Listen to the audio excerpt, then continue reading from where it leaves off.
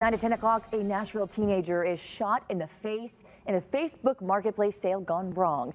Now we're hearing from his family, still in shock over what happened. Our Sharon Danquah has new details tonight on the shooting as police search for the suspect. Police are now looking for a man they say shot a 19-year-old in a Madison apartment parking lot trying to sell his scooter. They say they arranged it all on Facebook Marketplace. Honestly, I just fell to my knees because I assumed he was dead. A terrifying situation Christina Diaz says all happened minutes after an everyday phone call with her nephew. Preston and I were on FaceTime. He was meeting with a gentleman named Isaac from Marketplace to sell his electric scooter.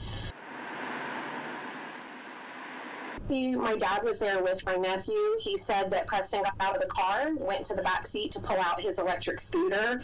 But witnesses told police when the 19-year-old walked up, the man buying the scooter pulled out a gun. So the teen reached for his pepper spray. I guess sprayed it, and the gentleman fired his weapon. Diaz says the man shot Preston in the head. He drove away very quickly, and so my dad said he went and picked Preston up off the ground, sat him up upright, called 911, but there was obviously a lot of blood that was just pouring out of his ear and his head. Paramedics rushed Preston to Skyline Hospital, where doctors say the bullet went through his jaw and into his spine. Something like this can happen to anybody. It can go wrong very quickly. And in my nephew's case, that's exactly what happened. Diaz says her nephew Preston is now recovering.